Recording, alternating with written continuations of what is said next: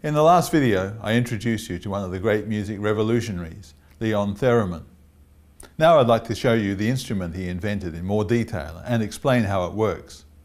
I have here, in front of me, an ether wave theremin, made from a kit supplied by Big Briar. The theremin produces sound using a principle called heterodyning.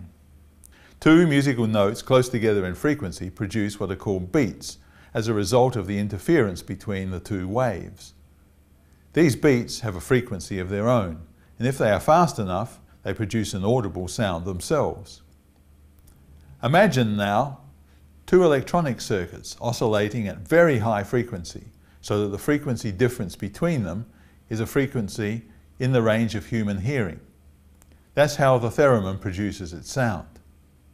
One of the circuits has a fixed frequency, and the other can be changed by bringing your hand or body closer to the vertical aerial.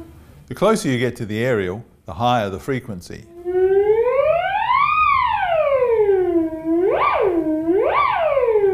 This happens because the difference between the two circuits gets larger. The horizontal loop antenna controls loudness. The closer your hand, the softer the sound.